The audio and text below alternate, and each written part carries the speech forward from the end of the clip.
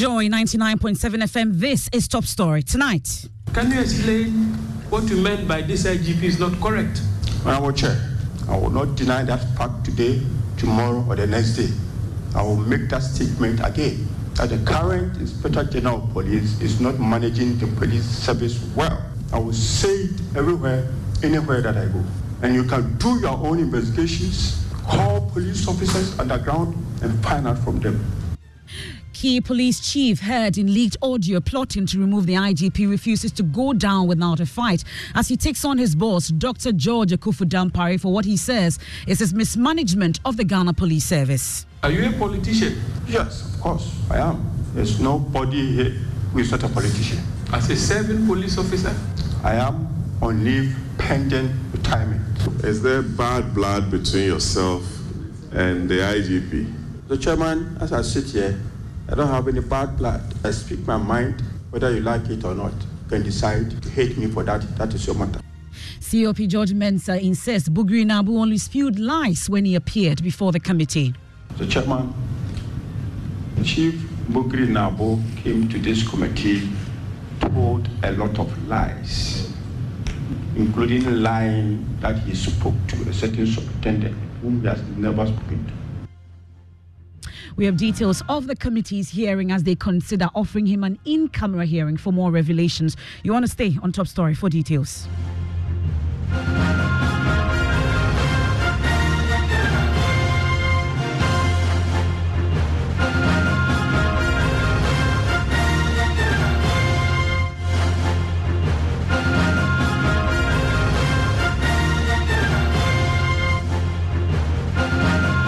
Top Story, as always, is brought to you by Vodafone. Now, this evening, Commissioner of Police Alexander Mensah, who is at the center of the alleged plot to remove IGP Dr. George Dampare, has confirmed his voice in the leak tape. According to him, he has met prime witness in the case, Chief Daniel Bugri Naabu, for 4 times to discuss several private conversations which he would not divulge publicly. COP Alexander Mensah has also taken on the IGP Dr. George Dampare for mismanaging the Ghana Police Service. He says most officers are currently disgruntled and charged the ad hoc committee to do further investigations on this matter. He has, however, indicated to the Parliament's committee probing the case that portions of the tape has been doctored. I can't accept everything in the conversation. See, in true candor and counsel, I want you to pay attention to this. See, when you say that a voice represents your voice, what do you mean? Is it your voice or is it not your voice? The flow of the conversation is that Chief Bugri Naabu speaks and you also speak. And there's a flow like that. Do you deny this flow of the conversation? Chairman, I will not deny the flow that when he speaks, I also speak. I will not deny the flow. You see, would you also admit that nobody in this flow is attempting to improvise your voice? Mr. Chairman, I said it here and I'm going to repeat it. I said this tape is an edited version. I agree. Fine. That is your position, that this is not a full tape. It's a tape which has been edited by your perspective. Nevertheless, in the unedited flow of conversation, is your voice improvised? Is this somebody trying to fake your voice? Honorable Chair, what I want to say is that because the audio which I've just listened is an edited one, there's a likelihood that somebody can fake my voice. But I can't confirm because I don't have that technical system to confirm it. Is there any flow of conversation on this tape that you, in true humility, will say that nobody is faking my voice? Or it is the entire tape that you want to say that somebody is trying to, fake your voice? The chairman, not the entire. Commissioner, which part of the audio do you admit is not faked? Honorable Chairman, this is a very broad question that I will not be able to answer. If he has any specific question on the specific side of the audio, please, I'm ready to answer. I'll come to that.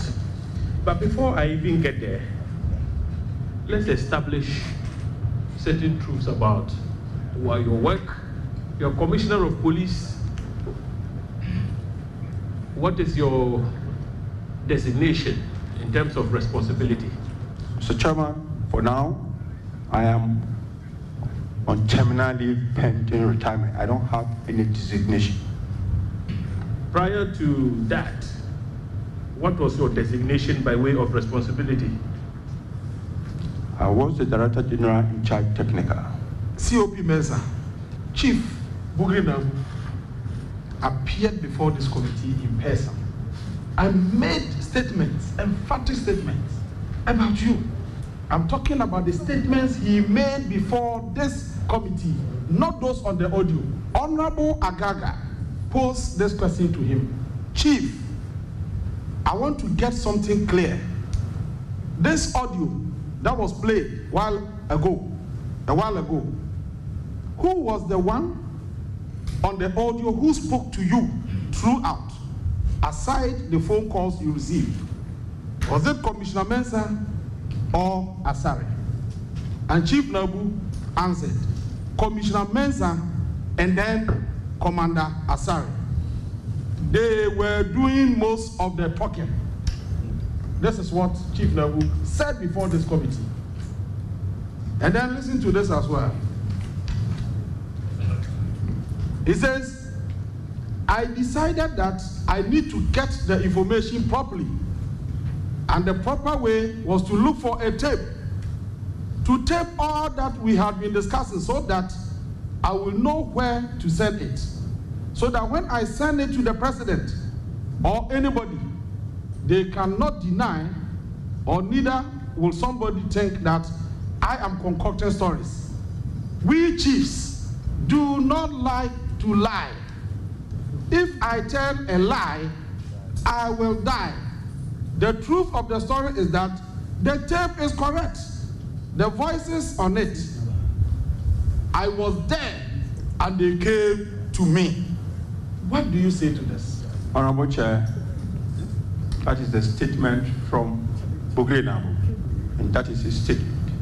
In that statement, he also mentioned that somebody called Superintendent IGP called him and he said he was going to meet him at Afikiko to go and see the president. We all hear when Superintendent IGP denied that he never spoke to Bugri Naabu. Bugri Naabu came here to lie. Commissioner, your junior colleague is in uniform, Superintendent Asare. Why are you not uniformed? What is the reason? Because you are a serving officer. Honorable, my former deputy minister, as I said, I am leave pending retirement. I've been on leave for 3.5 months. As I speak, I don't do any police work. I don't wear police uniform. I don't go to police office. I'm in my house. So you've surrendered your accoutrement to the state. Is that what you're saying? I am supposed to surrender it on the 16th of September. Very well. Now let me take you back to the substantive issue. Captured in the audio, these are some of your own statements. Now you said, because I wouldn't want Doctor to become the flag bearer and then we lose the elections, then it goes on, gave you the position, break the 8. Meanwhile, this IGP is not correct. Alaji, You, dear, you have done politics. You know elections is not just, sometimes elections, mafia work is inside Alaji. No, not at some time. As for that one, then you said, I am just saying. Then Alaji comes in. Mafia work is inside, not on some time. It is not some time, it is. Then you said, yes, and this man sitting up there will not help our party to do anything. This is captured in the audio. Do you agree to the fact that these statements attributed to you are captured in the audio which was played to your hearing, Commissioner? Yes, I made it. I made it, yes. Yes. Now, Commissioner, I want you to be candid with this committee. Like I said, we are not prosecuting you. So when you give indication in the audio that as for elections, it is about mafia work, can you tell us what you meant by that? Honorable, I never said election is about mafia work. I said in elections, there's always some mafia work. I never said election is mafia work. Okay. And what do I mean by that?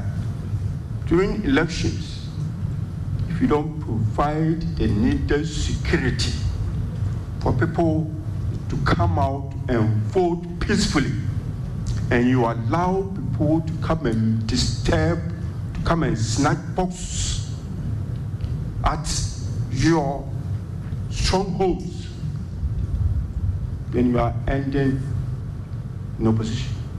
That is what I meant. Very well, Commissioner. Now, in that same statement, you indicated that meanwhile, this IGP is not correct. Commissioner, can you explain what you meant by this IGP is not correct? What has he done? Honorable Chair, I will not deny that fact today, tomorrow, or the next day. I will make that statement again. That the current Inspector General of Police is not managing the police service well. It's something I will not run away from. I will say it everywhere, anywhere that I go. And you can do your own investigations, call police officers underground, and find out from them. Within the context of your statement, it had to do with elections. So let's do some quick analysis of his conduct relative to elections. Has he evinced some level of unprofessionalism when it comes to the policing of elections, to the best of your knowledge? Because you spoke within the context of the conduct of elections. Honorable Chair, my concern was and is that as we speak, majority of police officers are not happy. And if these same people are those who are going to police the elections, and remember, police officers, they vote, their wives vote, their children vote, their mothers and fathers vote. That is my concern. And so you were unhappy that with the posturing of this IGP, your party will lose elections. Is that correct? That's the statement made. Yes. Our party, is that correct? We lose elections. We are unhappy because IGP's posturing wouldn't inure to the benefit of your party because it's quote and unquote just and fair. Mr. Chairman. Mr. Chairman, at that time we were talking about politics. And I was talking to a political figure. Are you a politician? Yes, of course, I am. There's nobody here who is not a politician. As a serving police officer? I am on leave pending retirement. Is there bad blood between yourself and the IGP, your current boss? The chairman, as I sit here, I don't have any bad blood. But what I do is I speak my mind, whether you like it or not. If you're my boss and you do what I don't like, I'll tell you. You can decide to hate me for that. That is your matter. But I don't have any bad blood. So your answer is that there are several professional disagreements. That's what we're saying. There are never personal issues, but professional disagreements. That is correct. Okay. So, Chairman, let me go to the last point. That you were in the reckoning to be IGP, and that a report was purported to have been sent to the president, which included your name, from the conversation, and that the secretary to the president, Nana Beduito Asante, did not provide that information to the president. Was that a subject matter of discussion between your good self and Chief Bugri Naabu? Mr. Chairman, that is one of the portions of the audio that I don't trust, because I know we discussed about the report. By bringing the name of Nana Beduito in, I still cannot remember.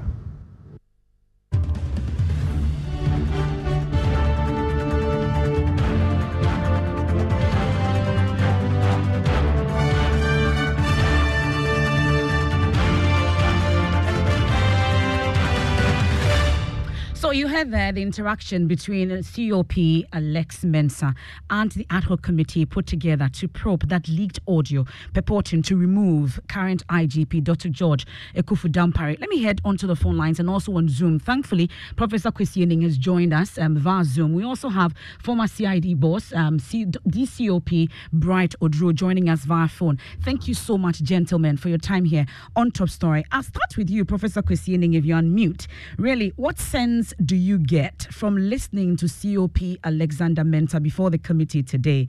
Is it that of a man who is not ready to go down without a fight, or a man who actually means well for the police service? Well, I think the abiding sense that one gets is that this is an individual who has coveted the position of the Inspector General of Police, thought that his party has come to power, and by extension, he should be or ought to have been promoted to the position of the Inspector General of Police. Furthermore, by alluding to mafia work as almost a routine aspect of election security work, and that his party would not be held, and then broadening it to sow seeds of disaffection against the sitting IGP by claiming that personnel don't like him, is problematic, very problematic. But even more problematic is for such a senior officer who knows the complaint channels within the police service not to have used it and to have used political channels. And that demonstrates in no uncertain terms from where I sit that first, he doesn't mean well for the service. Secondly, he has translated his personal antagonisms towards the sitting IGP and wants to go down with him, and feeling that undermining the service that he has served for so long. Well, so it's a very unfortunate.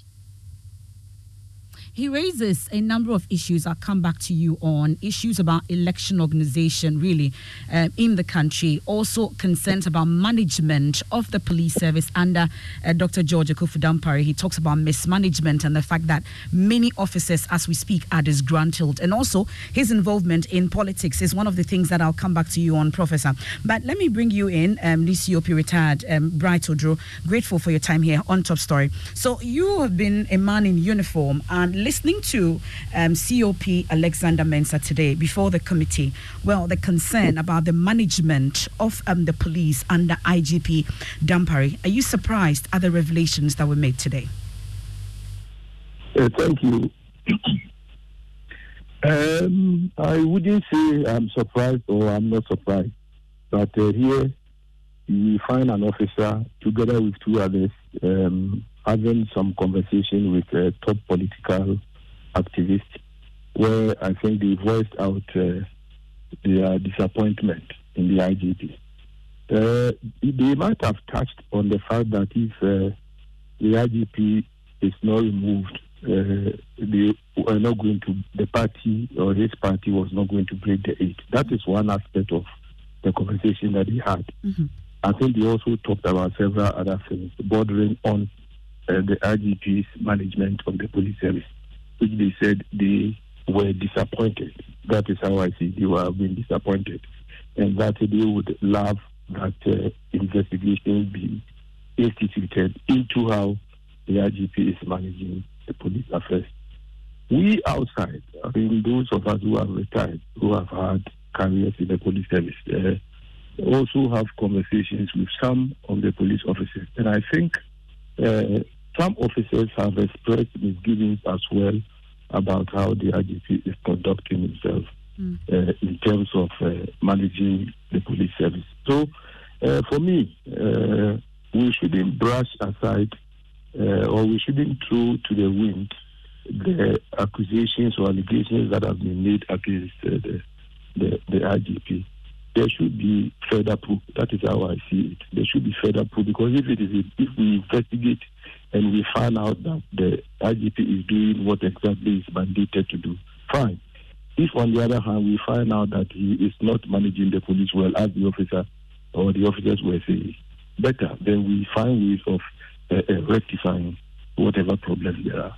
But you have your ears and eyes on the ground, even though you are no longer in the service. Do you get the sense that there is a deep-seated level of mismanagement and people being disgruntled in the police force, knowing that this man is retiring on the 16th of September, and his posturing really and the comments he makes raises a lot of concerns, doesn't it?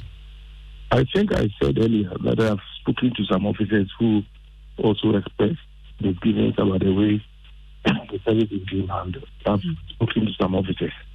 And so I think that one has been answered already. For me, as I said, don't brush whatever allegations or accusations they are making against the IGP aside. Let's look into it. Officers are there. I think there are quite a number of senior officers who seem not to be happy. The way I see it, who also seem not to be happy with the way the matters are being handled in the police service. Could it also not be the case that people are just used to the ordinary way of doing things, for which reason they are not ready for change, which this IGP is bringing on board, for which reason we are seeing this kind of agitations and allegations of mismanagement against him? That is why I'm saying that let us look into whatever allegations they have leveled against him.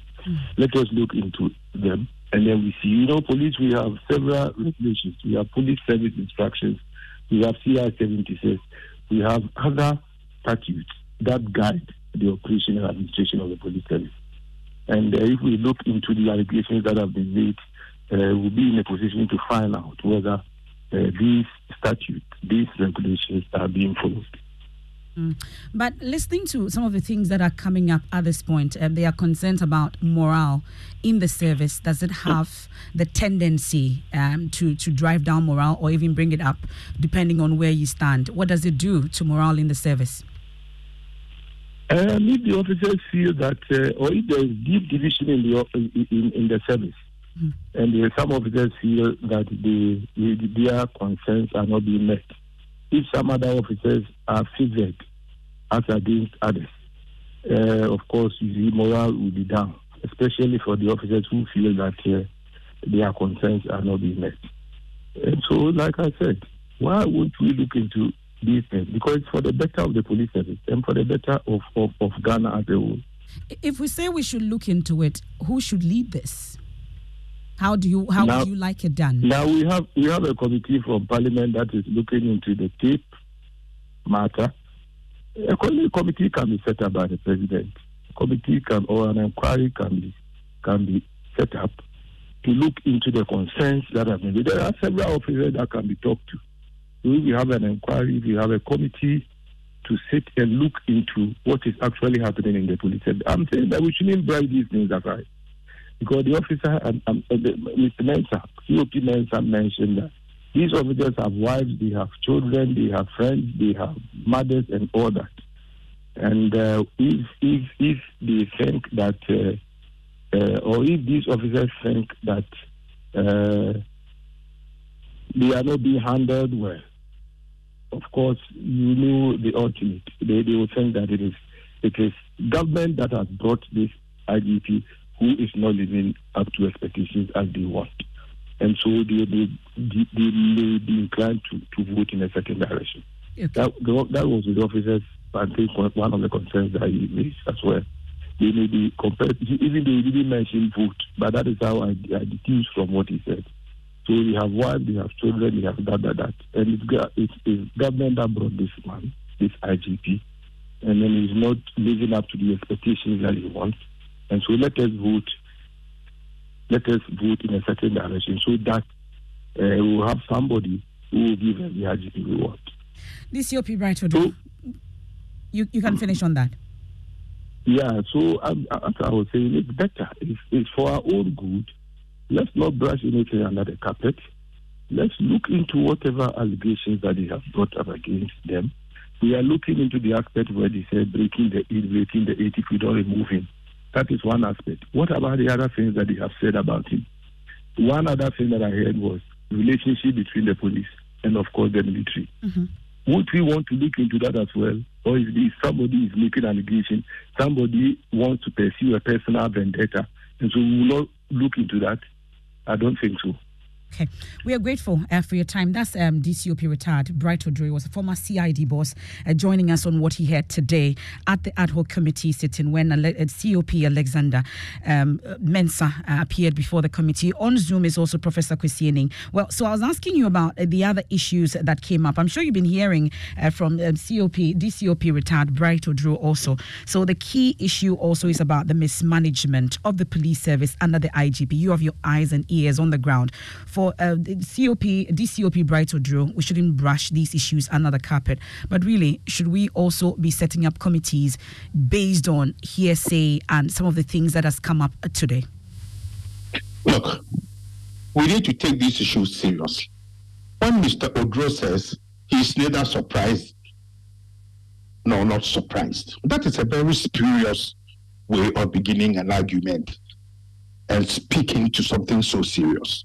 That's number one. Number two, when people claim they have wives and children and mothers and brothers, the point is and so forth.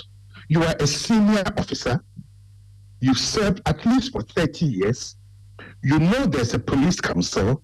You know there's a police appointments and promotions advisory board. You know there's a police management board. And you don't take your concerns to them. And you take it to a politician because you think your political party might lose office because an officer is honest and is working hard.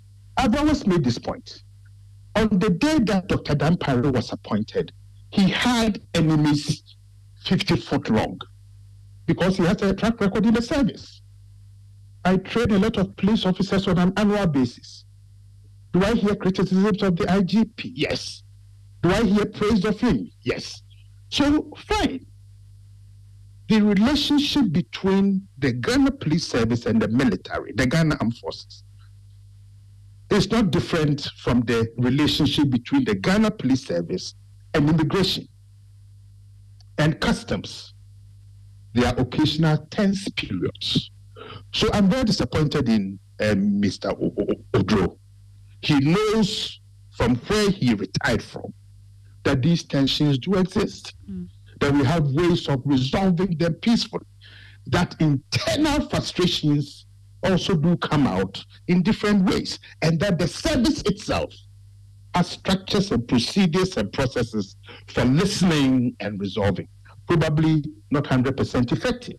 Okay, so there are channels that these complaints ought to have been channeled through. So let's not belittle the efforts and the institutions that we have built.